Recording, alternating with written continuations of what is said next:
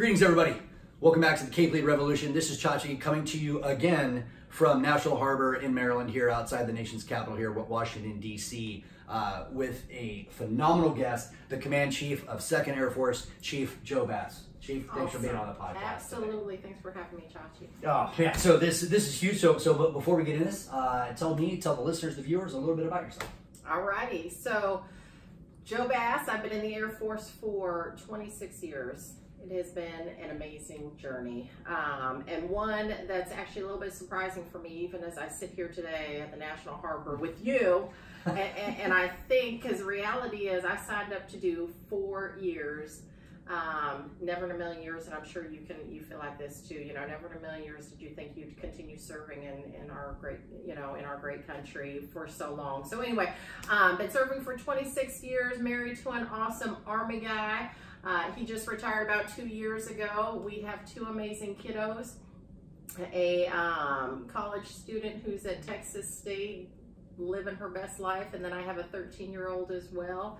I happen to be the Command Chief of 2nd Air Force, and so love my role and responsibility there, where we grow and build today's airmen. And so from basic training all the way to tech training, that role and responsibility and duty falls under us. I've had the privilege throughout my career to work with some amazing airmen, soldiers, sailors, Marines. I spent half my career in the Joint Special Operations Command area, working with AFSOC and some amazing leaders in that arena. And then I had a tough 10 years at Ramstein Air Base, where, that's a little bit hard living in Germany for 10 years. So 10 years there, it was rough. Service and sacrifice. It was rough. And just, again, had an amazing journey. Spent 2 years with the Pentagon, spent some time in Texas, and again now serving at the 2nd Air Force command level at Keesler Air Force Base in Biloxi, Mississippi. That's awesome. That's awesome. So all those years ago, you joined, just like you said, never expected that you would have gone on to this. Never. So what did you come in the Air Force to do? So I had no idea. I came in open general. I joined the Air Force from Hawaii. I was actually supposed to go to college. I got a little bit freaked out. And I was a military brat, by the way. My dad was serving in the Army in Hawaii. I wasn't quite sure what I wanted to do in life. Got cold feet, decided not to go to college, and I joined the Air Force. Came in open general. All I knew was I wanted to get my GI Bill, and 4 years would help me figure out what I wanted to do in life. And then 4 years came, and I needed to pay off my Honda Civic. And so that was all the right reasons to keep re-enlisting. So, re-enlisted again. But I had an amazing 4 years. So I joined the Air Force as an aviation resource manager. My first duty station was Hope Air Force Base. No Hope Pope, but actually there was a ton of hope there. And maybe we'll talk a little bit about hope later on. That was my first duty assignment? Was it really? It was. I didn't know that. Where were you at? 14 days last Fort Bragg. Very good. So I was at the 74th Fighter Squadron.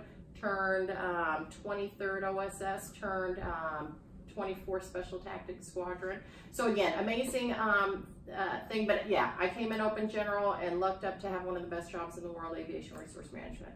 That's awesome. Yeah. And so as you look back on your career and all the stuff that you've learned as leadership, one of the questions I always try and ask in these podcasts is, if you could give one piece of advice, and Lord knows there's millions, but one piece of advice to any aspiring leader, what would that piece of advice be? I think I would tell folks out there, just be you.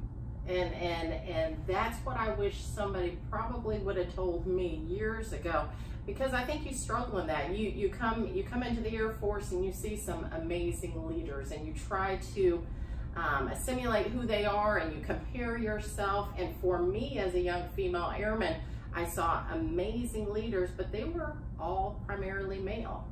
And even my husband, as a matter of fact, I see him as a very strong non-commissioned officer, and I saw his boldness and who he was, and so I thought that was leadership, and it certainly is. but it took me many years to learn to be comfortable with who I am, and the skill sets that I bring to the fight are unique to the team, and so to embrace those things. So I would tell everybody to just be you and be the best version of you, meaning, you know, hone those skills, continue daily to be better than you were yesterday, and really that's the key to success, man. 100%. Yes. You know, and so along those lines about somebody getting to be their best them, Yes. or what I would say unique or authentic, right? Yeah. So just be authentic and whatever Yes. you're talking about. And we're talking about Erin Hatzakostas and her podcast. So I'm now focusing a lot more on authenticity because of her. So I'm really enjoying that. But as far as you being the best you, Dr. Janelle McCauley is a colleague of mine. As she goes around the Air Force, talks about that. So she and I have collaborated in the recent weeks and hope to do so again next month. But she was the first person to teach me the concept of the oxygen mask. Is that when you get stressed, you know, if you're in an airplane, when you put on the oxygen mask before you help the person next to you, Absolutely. is that we need to do that for ourselves. Absolutely. We need to get right with us before we can help other teams. So what does Chief Master Sergeant Jo Bass do to put on her oxygen mask so you can be the best you for the warriors of 2nd Air Force? So I am a huge believer in self-care and putting on your oxygen mask and mindfulness, just taking a minute to just be mindful for where you are and the amount of, I guess, love and self-care that you give yourself. And that's only because for years and years and years, I didn't. For years and years and years, I was always that person who's like, absolutely, you know, sacrificing myself and or my family so that I could take care of the mission, so that I could take care of my teammates. And that's a good thing to do, but sometimes to your own detriment. So self-care for me, again, came at a cost. And probably about 4 years ago, I realized, man, this is just not sustainable. You know, the prior me thought that, you know, I'll just sleep when I want to sleep, you know, and 4 hours is good. I'll sleep when I'm dead, and you know, I'll just keep grinding, and hustle is good, and all those kind of buzzwords. And so I never took care of self. 4 years ago, it really hit a critical point where I remember one day my 13-year-old now, but I think she was about 9 or 10 at the time, said, "Mom, you are always on your computer." And so I would, you know, work 10 hours a day, 11 hours a day, come home, turn my computer on, and although I was home, I was never present. So it made me realize that I was really missing the mark on being present for my children, being present for my husband, being present for me.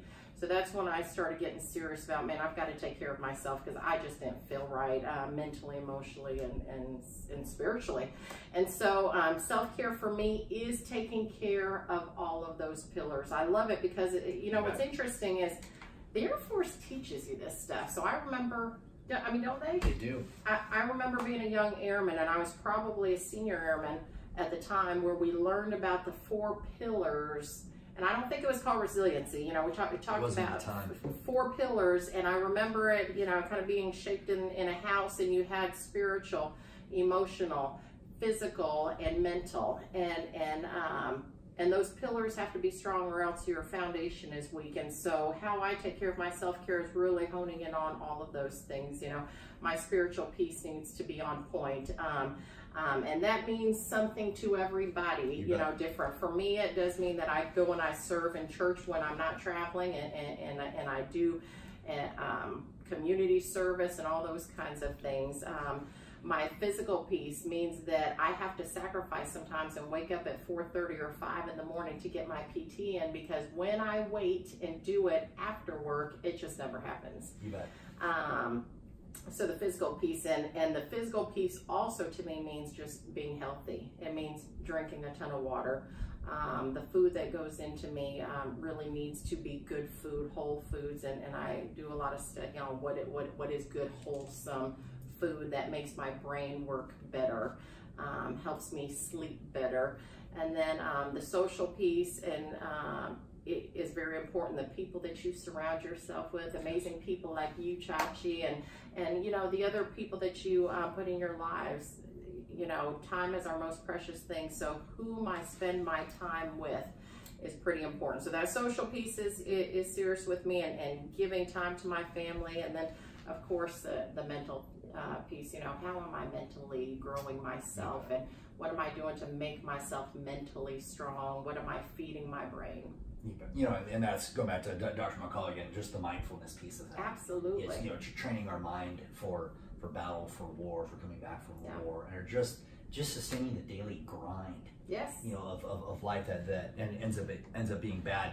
But backtrack a little bit. So you and I met, I think it was November of 2015 at University of North Carolina at their School for Business for the Enterprise Leadership Summit, or Enterprise Leadership Seminar, I think is what it was. And so I was not yet a command chief. I had been hired and not sitting at my first jobs. I was blown away by the people in that class and the content of that class. You know, some of the great takeaways from that weren't necessarily the one guy who would do the the one, like he was a real Southern gentleman, and if he disagreed, like you kind of shake it off to the, or then he did the bless your heart kind of thing. So I actually appreciated him, but it was very interesting, the conversations that we were able to have. And I think a lot since that time is that I've adjusted the way I view somebody's success. How I view success now is displayed by the level of conversation you're invited to. And I can only imagine what happens at 2nd Air Force and the level of conversation for how we can groom, grow, and develop today's and tomorrow's generation of airmen.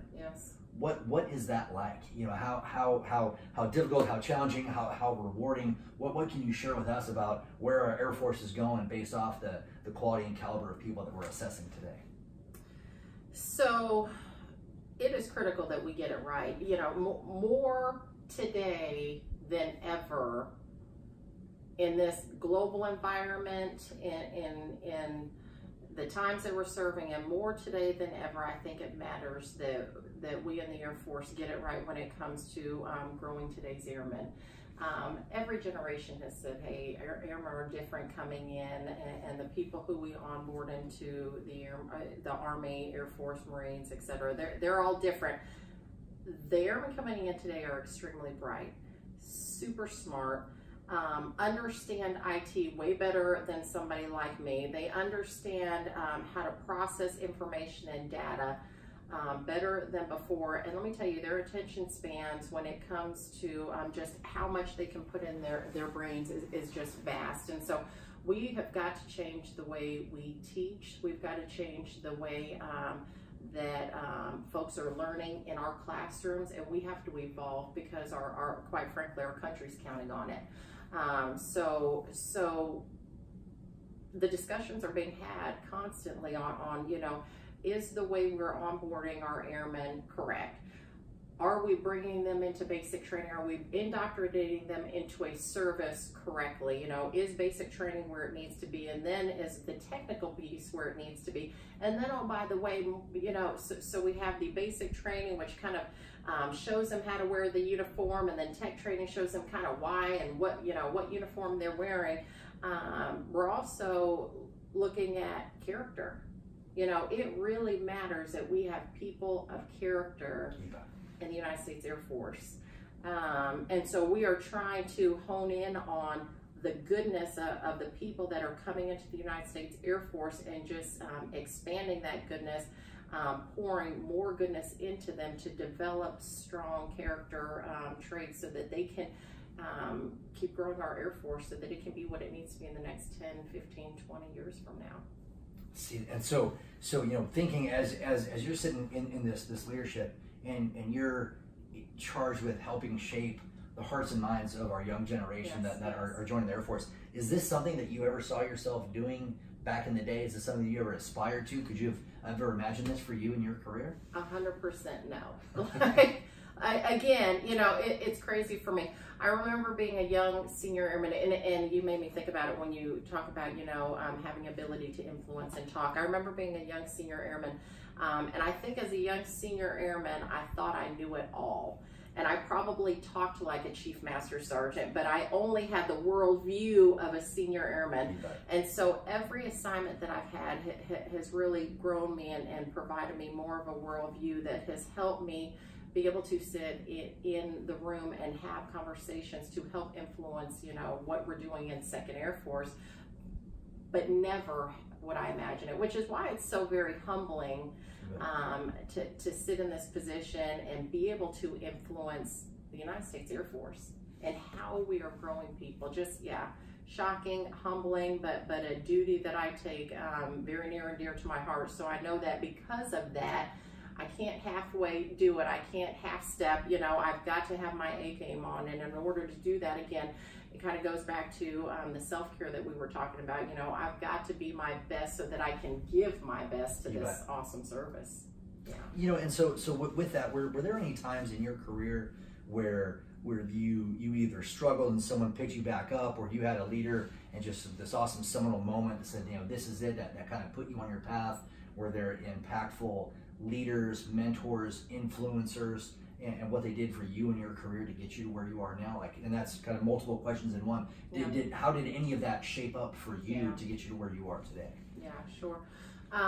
So I feel like, you know, if you look at me, I never had like one dominant person, I don't think, or one dominant mentor that has kind of just, you know, impacted my life. I wish I did, and sometimes you hear amazing stories about that, but the reality is I feel like if you looked at me, you know, kind of with that blue light, you know, that they do, you would see hundreds of fingerprints on me of people who've kind of shaped the life of Jo Bass. And, you know, starting way back again in my early special ops days, when I had some pretty tough special operators who were my supervisors, and, you know, they kind of put their fingerprints on me and showed me what it means to serve and the bigger meaning of service. And I probably would never have gotten that from them.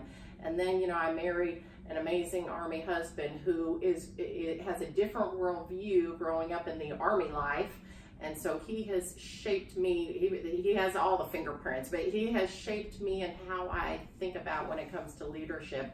And then I'll be honest, I've had amazing supervisors who've given me a broad sense of worldview. And I've also had some not so great supervisors. And you kind of learn a whole lot from those folks, because you learn what not to do. And so I will tell you, I mean, I can't even pinpoint it to one person.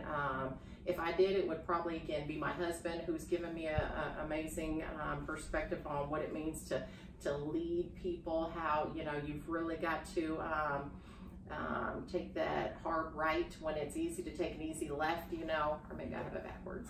Anyway, in any case, he you know, he's always taught me, you know, you can't shortcut leadership. You know, you've got to always do the right thing.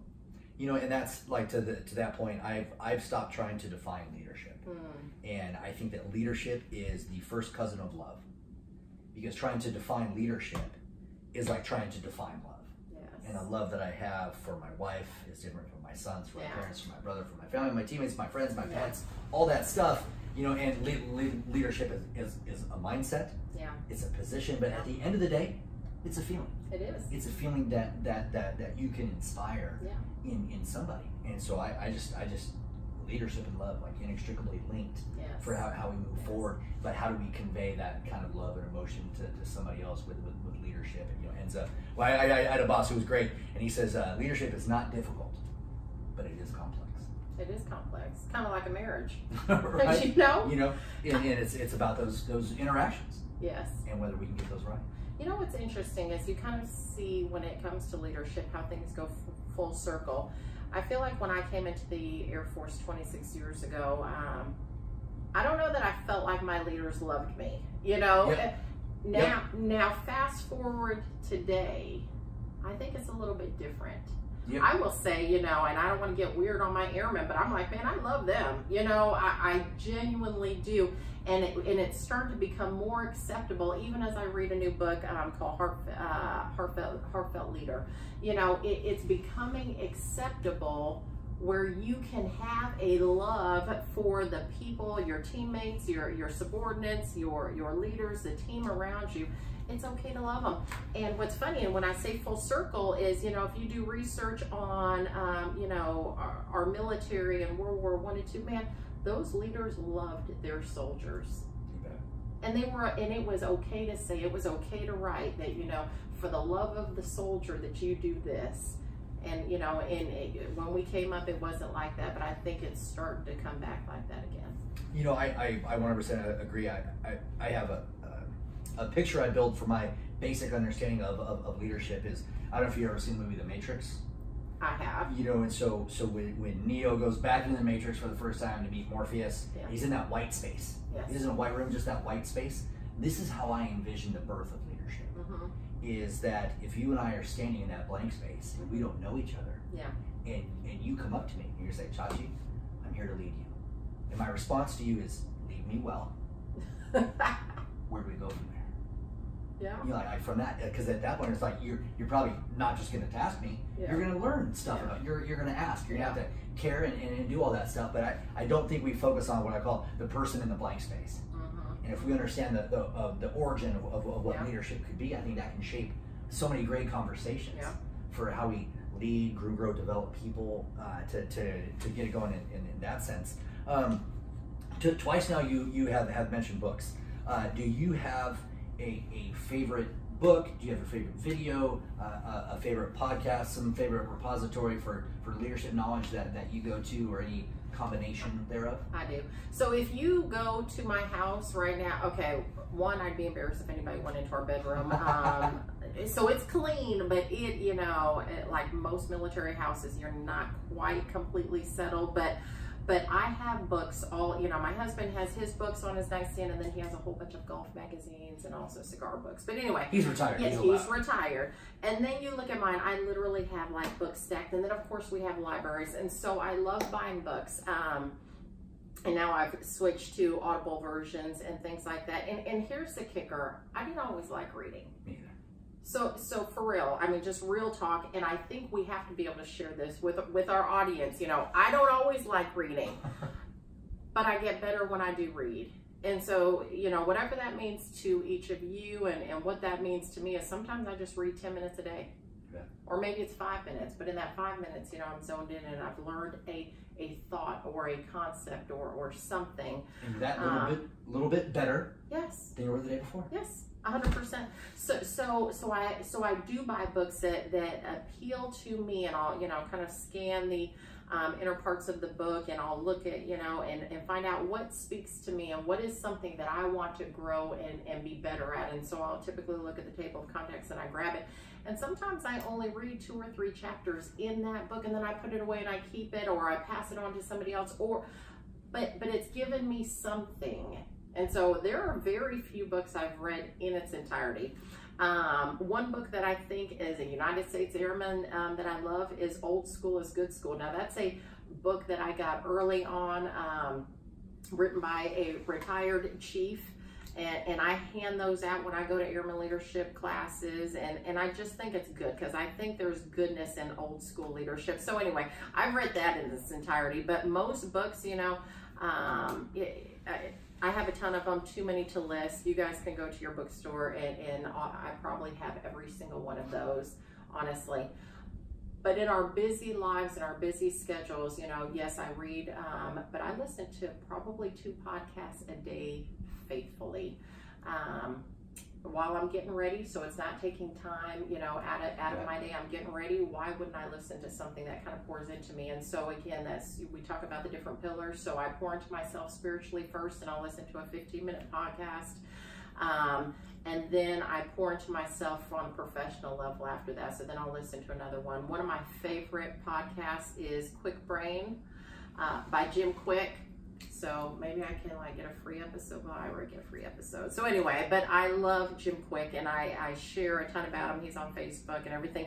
But what he gives life-size brain hacks for busy people. And so 12 to 18 minutes, he'll have, just like you, he'll have folks on they'll talk about, you know, how to eat better, how to sleep better, how to memorize things, how to do things, how to make your brain amazing. Nice. And I want my brain, you know, to be amazing. And so I love listening to him. Again, yeah, lots of podcasts that I listen to as well. Oh, wow. Okay. I want to talk more about that during break. Yes. And we'll be right back with the Command Chief, 2nd Air Force, Chief Master Sergeant Jo Bass.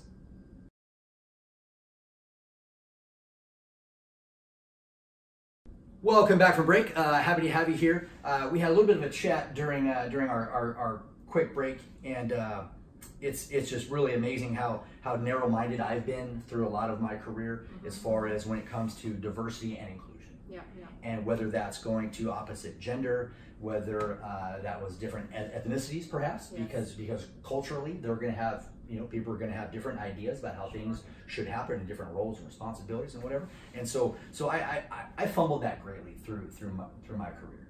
And so I think the Air Force has, in the past few years, has really turned the tide on how we understand diversity and inclusion. Yeah. But how did that work out for you growing up in the military, like starting in the mid-90s when we didn't necessarily care about it? Yeah. And just so in a male-dominated military and or Air Force, how did that play out for you? So I will tell you, growing up in the 90s, you just didn't think much of it as a female. You just knew you just had to fit in. You just had to figure it out, try not to make too much noise, you know, and even going in, you know, as a young senior airman, as a young E4 into a special ops area where I was the first female that was hired into operations. And it was probably less of a shock and awe for me because, you know, as young women, we learn how to get, you know, just try to figure it out, keep your head low and do it. Probably more of a shock and awe for the men in that area because now, you know, they're kind of thinking, man, how do I need to behave myself? You know, do I need to change the way we are and how is this going to be? But in all of that, it was goodness. And certainly I wasn't, you know, the first female in the Air Force, you know, and others paved the way. But there at that time was still a lot of firsts. Again, first in operations, first in this and first in doing that. I've never felt in my career though, that being a female has held me back. And I'm probably one, you know, I don't want to say privileged, but I've heard the opposite from a lot of other female leaders, you know, so I'm very thankful that I don't personally feel like it held me back because I do believe that most of the organizations that I've been part of, that it was very much merit-based and, you know, you've got to earn your keep. Was it challenging? Perhaps challenging because where a male might otherwise have a male role model or a mentor that they can reach out to, I don't know that I had a ton of men who often felt as comfortable reaching out to me as they would another young man, and some of it, you know, rightfully so, you know, and so I didn't have, like I mentioned before, I didn't have that one mentor. I just gained a lot of great life lessons from all the various people I had. But I will tell you, so again, not having any glass ceiling, so to speak, being a female, but when people do ask me, hey, well, what was your glass ceiling? Or tell me, you know, what was your biggest challenge? I tell them my biggest challenge was me. You know, again, seeing myself as a leader and learning how to be comfortable in my own shoes, I have been my biggest challenge. Learning, again, to kind of be comfortable having a seat at the table, learning to be comfortable in my own skin and realizing the skill sets that I bring. That's been the biggest challenge. You know, and I think kind of along those lines, I can only hope and pray that the women who worked for me, even now, feel that exact same way, right? To where I wasn't a hindrance. The problem for me is that, and we were talking about this, is Jessica Tabor was my EO rep when I was command chief in Kuwait, and we were talking about diversity and inclusion. She said, Chief, she goes, you know, diversity is being invited to the party, and inclusion is being asked to dance. That is powerful. And he said, how many women have you asked to dance? Like, how many women have I set out to groom, grow, develop, mold, help them evolve personally, professionally, whatever, in their careers? That answer is zero. Yeah, but guess what? So we are dancing today. We are. And, We are absolutely and that dancing. no, and I love, Chachi, that you kind of recognized that. I was sitting at a joint women's leadership symposium in DC a few weeks ago, and we had some male senior leaders on a senior leader panel giving their male perspective. One of them was General Mike Holmes, and he just really impressed me because he didn't say what you just said, but I could sense from his perspective and the comments that he made that he realized that perhaps he had missed the mark on, asking, female leaders in our Air Force to dance, and he just kind of, took it as status quo, and he, of course, was inclusive, but I'm sorry, of course, appreciate the diversity, but Sure. not necessarily inclusive. And so I think there's a lot of our male counterparts, and so we have to just get after that with awareness. And I think we will continue to grow and expand in diversity and inclusion. I absolutely hope so. And again, I think it's for us to shape the conversations. Yeah. It's up for me to tell as many people as I can my story, Yeah. to where I wasn't bad Yeah. per se, I wasn't good. Yeah. And in the words of Benjamin Franklin, if better is possible, good is not enough. Absolutely. And it's opportunities like this where people of all kinds, all kinds of ethnicities, all kinds of ages, different genders can look at all of us and see the goodness that the diversity brings. Yeah. And so as you attend AFA here with the Air Force Association, and you see all the senior leaders, enlisted and officer otherwise, you see the panels, you hear the keynotes, you see the vendors coming out and showing all the stuff that the technology world is doing for our airmen and for our Air Force.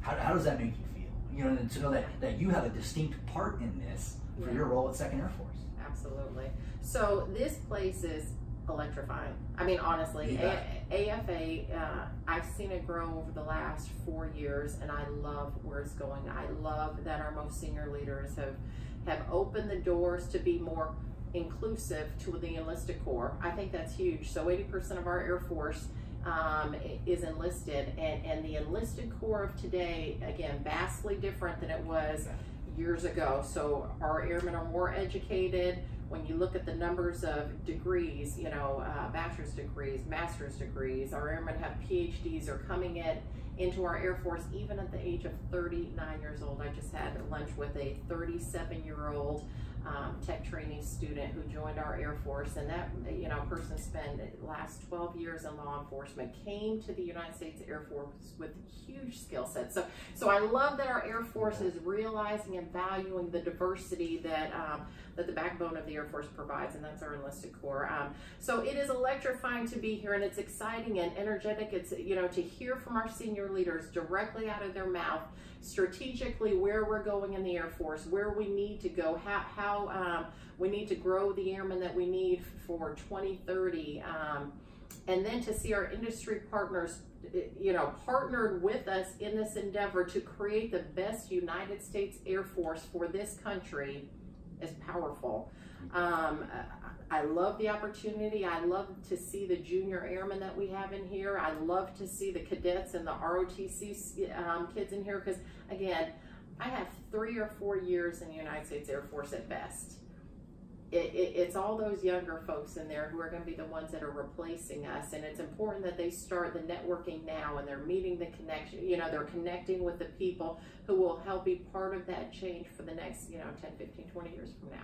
So last question on the podcast, what can you do, what do you do to bridge that communication gap? Yeah. I have a theory, not my theory, someone told me this, is like one of the great things about the Air Force is we have a problem, what I call a shit to Snickers. Yeah.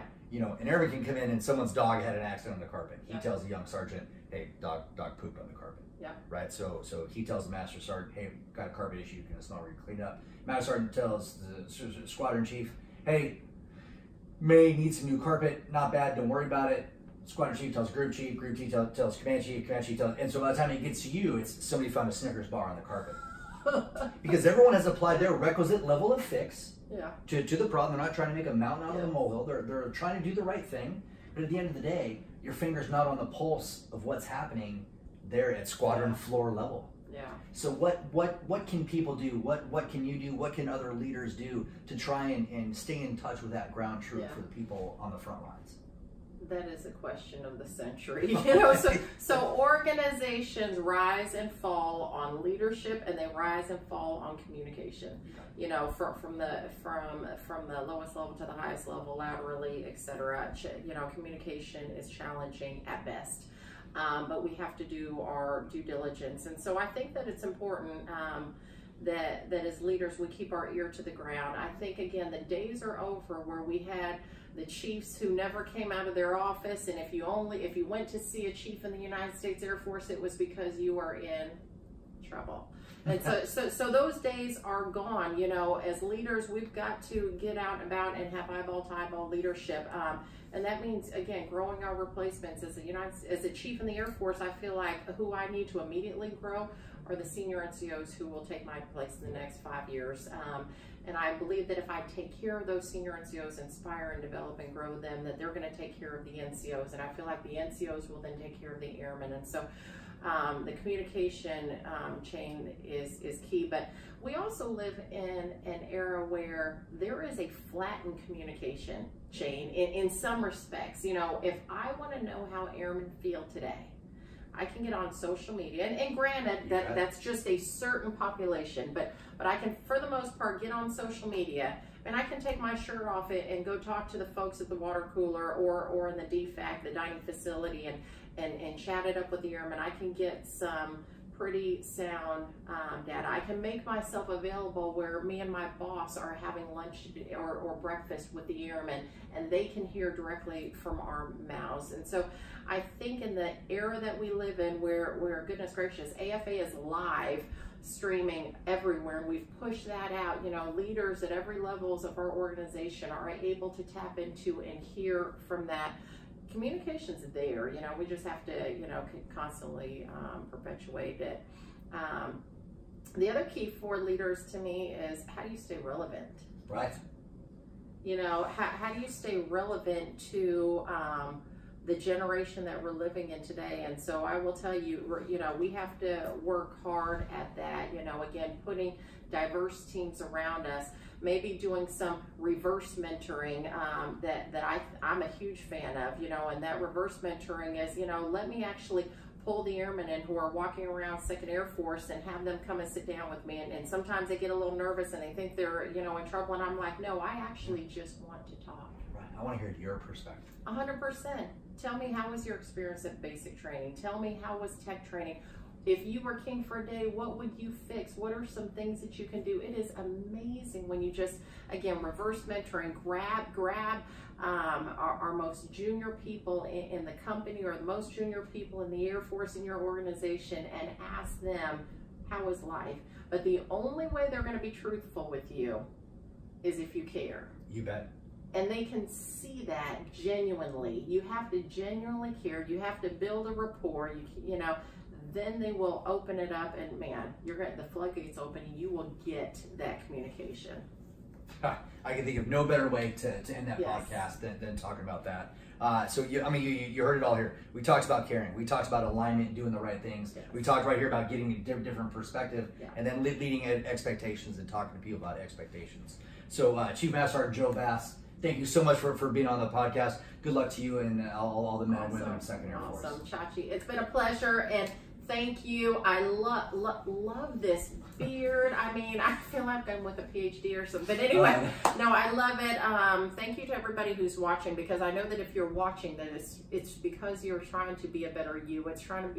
You want to be a better human, a better leader, and so that's all goodness. So thank you. Absolutely. I'll catch you here next time on the Cape Leader Revolution.